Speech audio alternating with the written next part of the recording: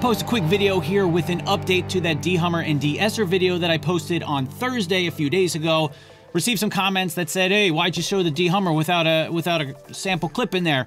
Okay, legit, that's valid. I agree with that. So I found a clip that has a hum in it, and I'm going to show you exactly how the DeHummer works there. So let's jump into Resolve and check that out real quick. All right, so here is our clip right here that's got the hum in it. I'm going to play through and loop it, and then I'm going to turn on the DeHummer and show you how it works here. So let's go ahead and play through the clip. So there's that low-pitched hum that we're hearing. Go ahead and turn on the DeHummer. Notice we don't have a change just yet, but if I come here and try these different settings, seems like 50 Hertz is not it. Let's try 60 Hertz. And you can see there we've got a pretty good difference. And if you come over here, we have our amount cranked all the way up, but if we change the slope a little bit, you're gonna see that's gonna kind of take care of pretty much all of it here. So let's let it loop back to the beginning and listen.